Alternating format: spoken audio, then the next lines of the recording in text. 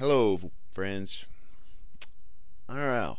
I make this video with a little bit of trepidation because, you know, lots of people they talk about their personal life on YouTube, and other people segregate it and don't talk about it. And I think I don't know, that's a compelling thing for me with the people that I watch regularly is to actually know what's going on in their lives. And that is what's compelling. I mean, not only that, not only the information that we hear from each other every day and stuff, but the compelling stories. So I don't know. I'm just throwing this out there, because I want to share it. And I've suffered from post-traumatic stress disorder for many years now. It stems from the death of my oldest daughter, Katie. She was brutally murdered back in 1994 when I was in the United States Navy.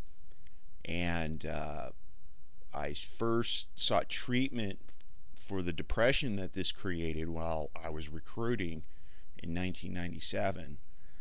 And, the one thing that I don't know, and this is why I really made making the video. I was just in here thinking about it, and it's like, I don't know. Everybody really loves, or most patients that I talk to about their condition, they just love their psychologist. Oh, I love my psychologist. My psychologist is just great. And I have never met a psychologist I've liked. Never. I've talked to several, and I've never met one that I like. Therapists, those are different than psychologists because they can't prescribe dope. Um, I find them to be a lot more compassionate, and I've had a couple of therapists that I could relate to quite well. But here again, that's kind of like a mixed bag. I've had therapists that, I've had one that was just actually quite terrible. But anyway, and I've gone through different treatments. I've gone through different people, and here tomorrow, I'm starting, treatment here at the VA center in Eureka, California. I have my first appointment, my intake, and I'm still struggling with the VA. I have more paperwork I have to submit to support my claim, and I've been fighting with them for 3 years now. Trying to get treatment out of them, and benefits, just benefits, period. And it's just like pulling teeth. But anyway, I don't know. I'm just throwing that out there.